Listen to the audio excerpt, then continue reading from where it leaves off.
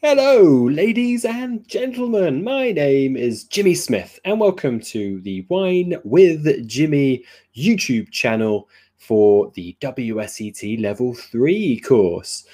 So this is a part of a number of series of presentations which are designed to help you in your studies and preparation for the Level 3 theory examination. This one is on Central Otago and also including Pinot Noir for the WSET Level 3. It also includes at the end a rather useful and wonderful working written question where we'll look at a label and we'll decipher it and we'll answer questions which are familiar to what WSET may ask you, and we'll see how to structure answers. It's a really useful section, a really useful part to help you understand and prepare. Okay, so at the bottom of each slide are all of the social media handles. If you are that way inclined, you can get in touch via Twitter, Instagram, Facebook, and alike. Wine with Jimmy is me on the left-hand side of the bottom there. My two wine schools, West London Wine School, South London Wine School in London, and then Streatham Wine House here also in London, my wine bar. Okay, so let's crack on with this. So we're going to go and look at a bit of geography to begin with. We'll then look at a Google Earth video, which is very short, and then we'll talk about Pinot Noir and then go through that question. Okay, great. Let's move on then. So here we are. First of all, here's a look at New Zealand. Some of you may have already looked at a couple of our other videos on New Zealand, certainly around Marlborough and Sauvignon Blanc.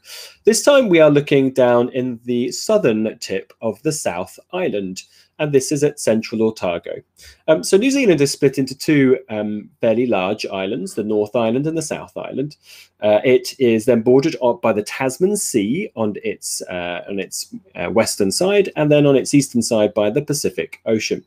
It's a very long, thin stretch country, stretching from Auckland, quite humid Auckland at the top, and that's at about 35-ish latitude south, and then all the way down towards Central Otago and Dunedin down here, which is around 45, 46 latitude south, and it's much cooler down here. In fact, a lot of trips, a lot of ships that sail for a week long all the way down to Antarctica leave from this bottom down here. So you can kind of get a sense of its location by just learning that fact. We've talked a lot on previous presentations about Sauvignon Blanc being the leading grape variety, but we're not going to do that on this one. On this one, we're going to look at Central Otago. So Central Otago is in that southern tip of the South Island. One thing that's not really identified on this map is something we should really sketch in here. So really all the way down here, and then coming around here a little bit as well. This is what we call the Southern Alps. And the Southern Alps are a very important geographical feature because they do offer some rather good protection against the quite wet and windy Tasman Sea, which can actually heavily affect the western side of New Zealand. So of course this will happen, but it is protected, or it protects rather the Southern Alps, as you can see here, as the rain will come through. It will protect regions that are on its eastern side, such as Waipara, Canterbury, but of course the one we're looking at, which is Central Otago. When I come to show you a video in a second, you'll get a bit of a feel for the Southern Alps. We'll actually join the Southern Alps kind of near Nelson and then move down. Our drone will move all the way down as it heads towards Central Otago. So Central Otago itself is a cool continental climate. So it is continental. Now, you know, it is an island. New Zealand's not a big landmass, but Central Otago is nestled into this kind of amphitheater U-shape within the Southern Alps, which creates a kind of a solid landmass for it. So it really does have very little effect from any of the Tasman or Pacific seas and oceans. So Central Otago, therefore, is a continental climate. It's also, because of its location of latitude, which is 45 south, you are talking about being quite cool here. So it is therefore a cool continental climate. It does have some rather nice warm summers, but it has some very cold winters. The diurnal range, due to its continentality, is actually quite large. So you'll find that it has, certainly in the growth season, summers and autumns will have quite warm summer days, and then it'll have those quite cold nights, and that's priceless for refreshing the vineyards and maintaining high acidities within the grapes. So very good. It also has a huge amount of luminosity here. The landscape here, New Zealand is islands in the middle of the Pacific, away from major urbanization, and therefore it has some wonderful clear skies and clear air. So as a result, really sunlight and the amount of sun that actually hits Central Otago is rather intense, certainly combined with its latitude.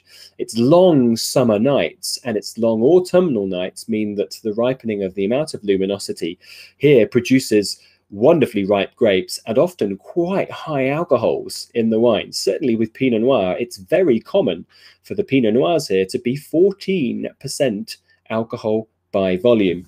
Now, as it's continental, there are weather problems which are associated to frosts, and they are spring and autumnal frosts as well. So you'll find that there are definitely problems with yields when frosts are more prevalent, and this will damage buds, for instance, at the start of the year, and can damage the grapes towards the end of the year.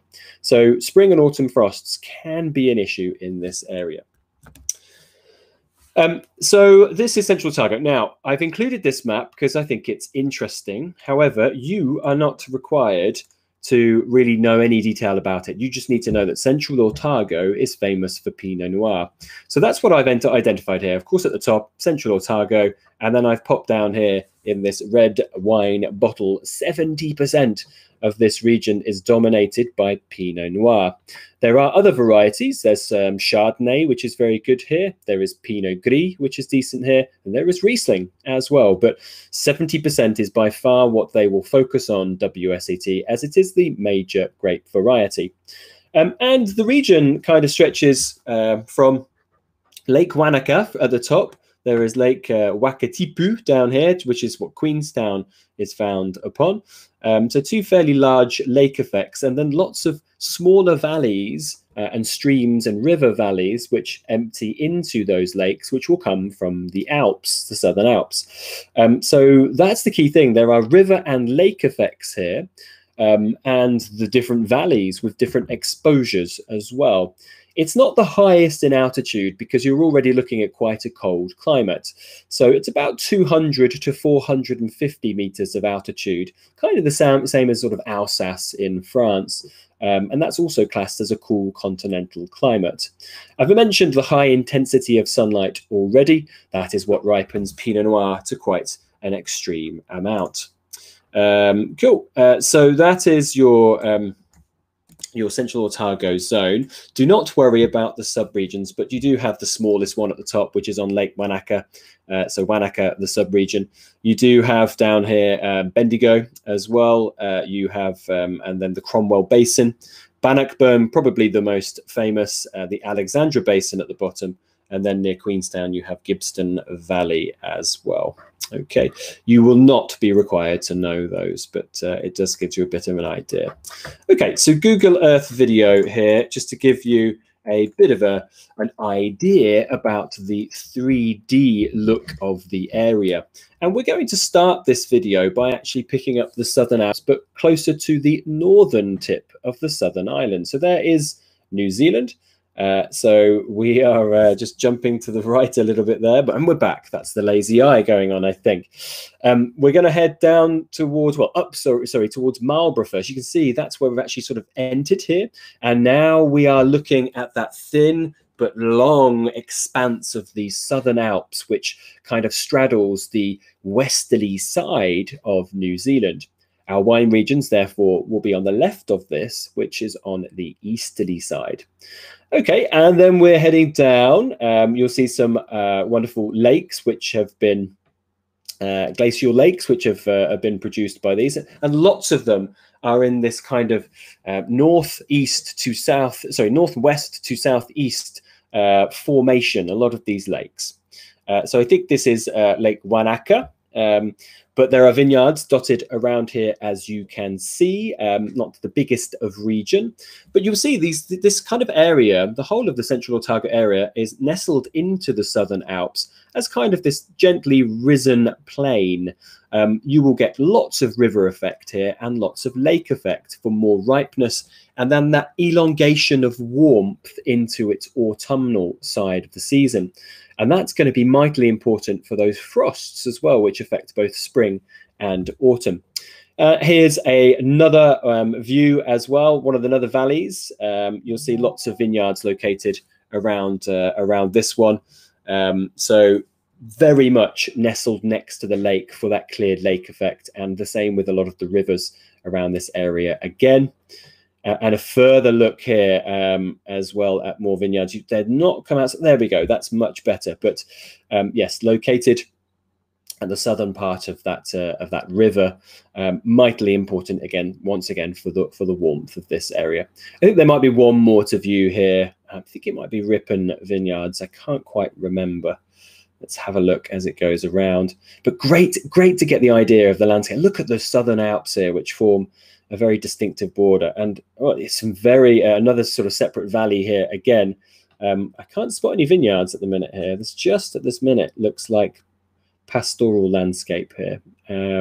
Maybe some vineyards down at the bottom on that one, but there you are. That gives you an idea of how it looks for the Central Otago zone. So now we're going to talk about the key grape variety making 70% of plantations here, and that's Pinot Noir. I will lend most of the descriptions here for generally for Pinot Noir, but I will tend to go towards Pinot Noir in the area we're looking at Central Otago. So it's you don't tend to need to know a huge amount of things like geology, but you will definitely need to know about generic concepts, key concepts about Pinot Noir across the world. So first up in the vineyard Pinot Noir is that it prefers cooler conditions. It is a grape that originally comes from around Burgundy, of course, and it's always grown up to sort of suit itself in these cooler conditions, and as an extreme, a moderate climate. For us in Central Otago, it is a cold continental climate, of course. The variety is early budding. Now, along with Aligoté, Chardonnay, and all those varieties of the same part of the family tree, this is one issue that it does tend to have. It is an early budder. That early budding means that there is issues with spring frosts, common, of course, in Burgundy, and there can be big issues there with that, as well as Champagne. But it's early ripening. So that ripening means that you don't tend to need to leave on the vine longer. It means it can be grown in a relatively shorter or mid-term ripening season. And it has very thin skins. It's a very fickle, very challenging grape variety with these very thin skins. That, of course, means it has less structure as a grape and less structure as a wine. So not much color, not much tannin, and a lot of the flavor is quite aromatic, but not that in depth, and that's due to those thinner skins as well. Pinot often needs a bit of help with winemaking to really promote its purity and its fruit character. So thin skins with Pinot Noir. It is a very fickle grape. It is very site sensitive, meaning that the different terroir that we find Pinot Noir on will mean that it will be expressed very differently. I think a great example here is to take two major soil types. And if you take a calcium-rich soil type like limestone and variants of limestone like chalk, tuffeau, etc., this has huge calcium. Calcium is alkaline, and in return, in the wine, it produces very acidic grapes and juice, and therefore wines. And the acidity is very linear, very direct, and very bright in a wine which is grown on calcium-rich soils like limestone. The other type, though, let's take a non-sedimentary soil. Let's take granite, and that is an igneous rock that's formed by underneath the earth, molten magma formations, and then they've been pushed out as mountains often, or hills or hillsides. The granitic soils are very low in calcium but higher in potassium, and that actually bitartrates out during fermentation, making a much more rounder, softer acidity. You still find the acidity, it still makes your mouth water, but it's not that direct. It's a much smoother style. And Pinot is so expressive, depending on if it's schist and granite, on limestone, on clay. It can be quite forward. There's lots of different geology, which then really produces very diverse Pinot Noir. So it's quite a key thing. You are not required to really go into much detail about the soils and geology of Central Otago, so don't worry about that. It's mainly about areas like Burgundy that you will need to know about Pinot.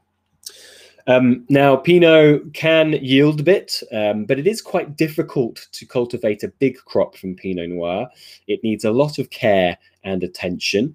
For instance, during the Black Death plague, Pinot for 14 years was left alone because there was nobody to tend to it, and a lot of it struggled and died, whereas Gamay, a cousin of Pinot Noir, survived very well. It's very hardy and does okay as a wild vine, but Pinot doesn't.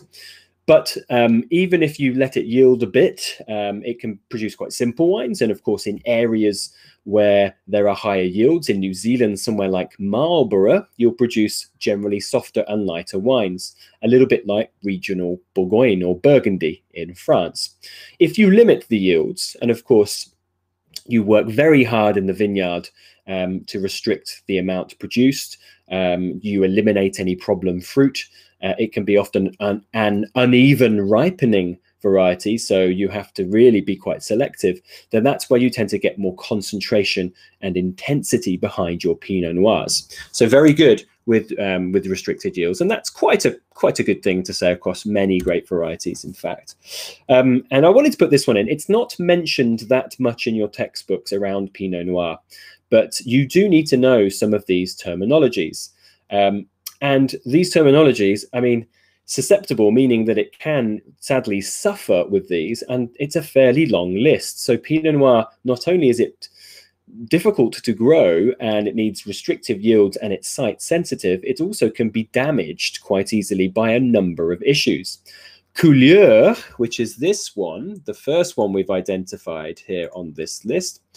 So if you haven't heard that before, don't worry. It is in your books. You will need to know it. Couleur is a shedding of the blossom. So this is during flowering. So if it's very windy or even rainy during the flowering and the blossom gets shed and it doesn't have time to self-pollinate, then of course the yield will be restricted. So that is shedding of the blossom, windy conditions during flowering. Downy mildew is produced and promoted when there are kind of damp conditions, of course. And this can inhibit photosynthesis and reduce yields. It can also create off flavors in the fruit.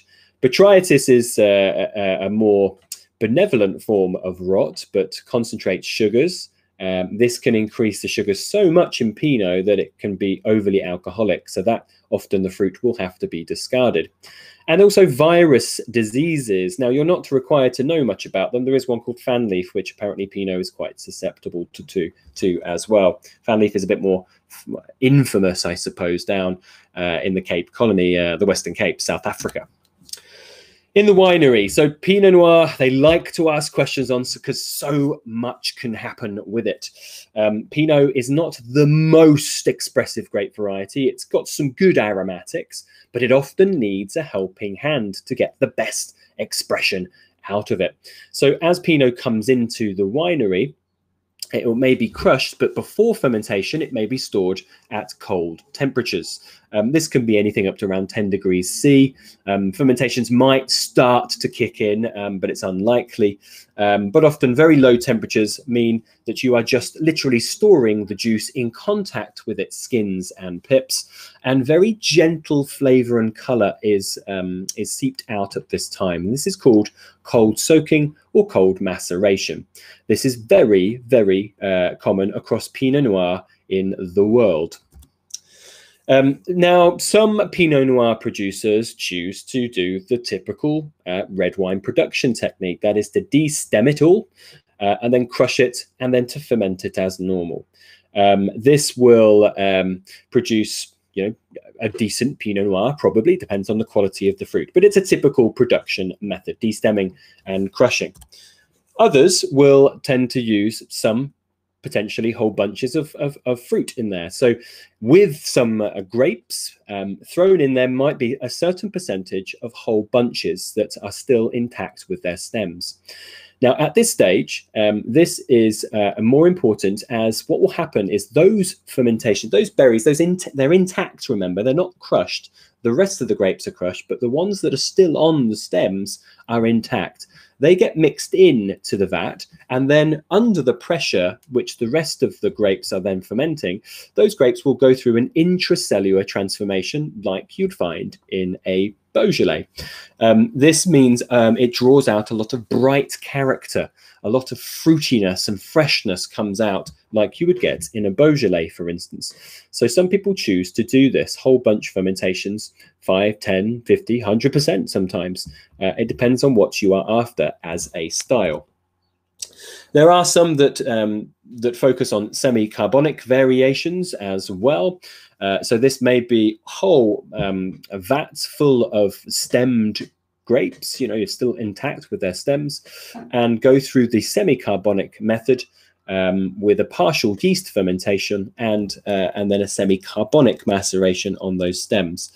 What Pinot Noir will, if it does go through this, will tend to go through after is then contact on its skins after with the fermentation as it finishes off, whereas Beaujolais won't tend to go through much of that, and that will give it a bit more character and a bit more intensity. So semi-carbonic variations can happen as well, generally for the more sort of brighter styles. Some premium ones will do it as well, though. Careful cap management. Now, one thing is that the skins are very thin, but the wine of a Pinot tends to be on the lighter side of its body. Over extraction of tannin and of color will actually create an imbalance in the wine. So working the cap and keeping it moist is always important, but also sort of moderating strategically the amount of remontage or pigeage which may happen with the cap management. It has to be done very carefully.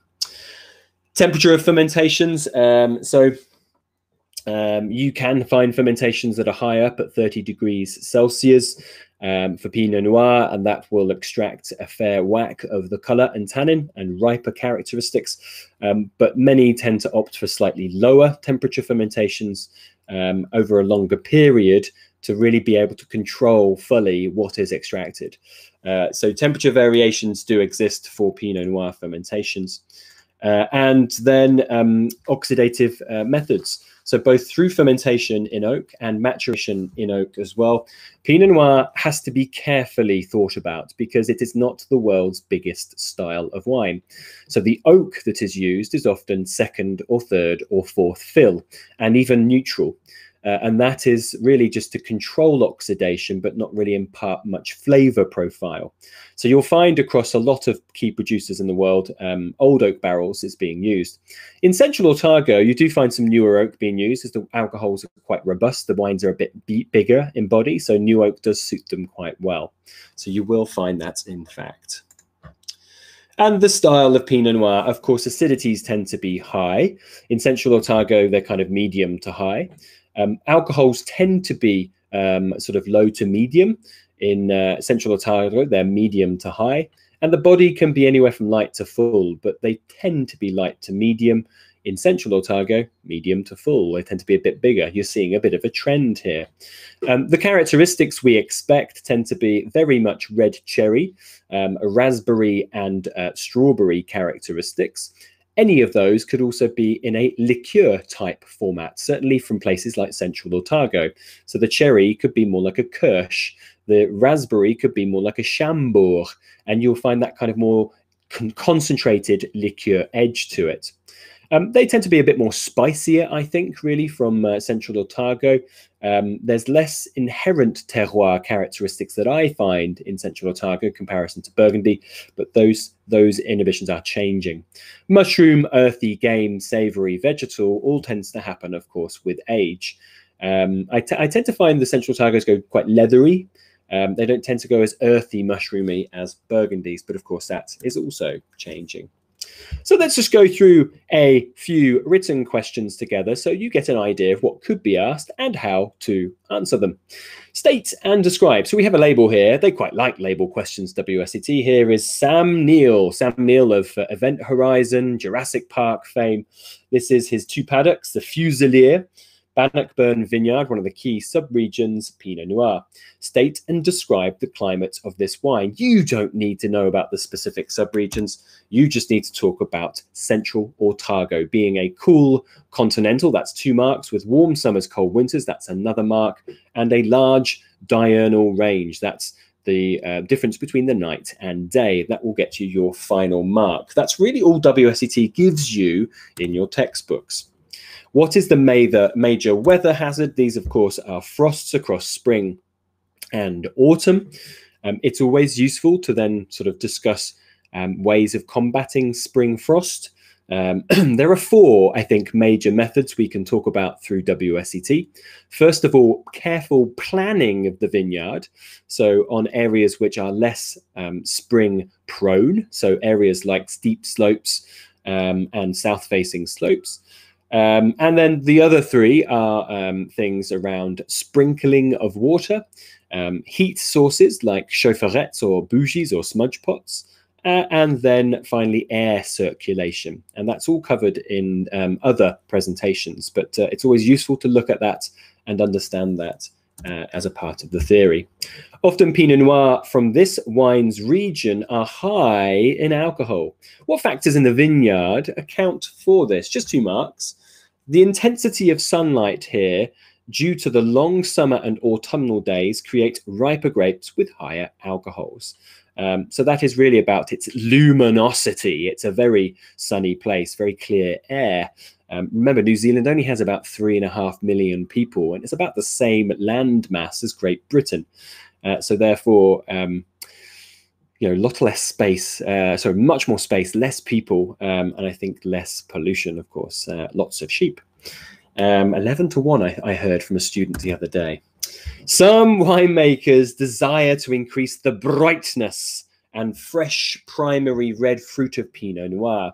State and describe 2 ways how this would be achieved in the winery. First of all, pre-fermentation techniques such as cold maceration, cold soaking at low temperatures extract bright color and flavor. We talked about that earlier. Whole bunches with crushed fruit are used. The whole bunches will go through a carbonic maceration within the crushed fruit, producing more brighter red fruit flavors. Now that's just 2 I've given you, which are quite famous too, but there are others you could really think about here as well. So let's just have a quick think about those. You could talk about semi-carbonic maceration with continued fermentation on skins, as we mentioned earlier. Now, I talked about that already. If you still, and many students struggle to get their heads around these very intricate winemaking techniques, please do have a good read of this section. Let me just find out exactly where it is in your textbooks again. So you will be, here we go. So page 64 in your green textbook is very useful for understanding that. And please keep rereading through it so it gets into your sponge-like brain. So semi-carbonic maceration with continued skin contact, fermentation on skins. And really, I think one that many of you may have thought about is avoiding oxidation. You have to be quite careful with this because Pinot Noir often actually gets enhanced by a bit of oxidation. But it is sensible and careful to put down that too much oxidation will diminish the primary fruit. And that's what it's talking about in the question here. It will enhance more secondary and tertiary characters. But I will be a little bit careful. I can't speak for the WSET examiners, but what I would find is a good little amount of controlled oxidation, which is very common on Pinot Noir, will help promote more character and push out the red fruit character. So I would urge you to think about these 2 that I've put down and potentially semi-carbonic maceration. There are others as well, but I'm trying to get these really into your mind more than anything. Fantastic. So thank you so much for viewing this video. I hope you've enjoyed it. I hope you found it interesting and useful for your impending judgment day of the WSET Level 3 examination. We have lots more of this kind of stuff on the Wine with Jimmy e-learning portal. Go to winewithjimmy.com for more information. It's a subscription service that you will need to pay for level 3, but you get a brilliant amount of more videos, member-only content, plus you'll get stuff like written questions and answers, huge bank, a data bank of multiple choice questions, as well as flashcards and other things. And we're always on hand to help out with those things as well. If you have any comments or questions about this video or anything else, please get in touch in the description and the comments box below this video, or get in touch via the social media channels here of Twitter, Instagram, Facebook, and so on, at Wine with Jimmy, West London Wine, South London Wine, Streatham Winehouse, the 2 schools and the bar. Next time you're in London, come and see us for a class, a glass, or a bottle. Cheers, I've been Jimmy Smith. Thank you.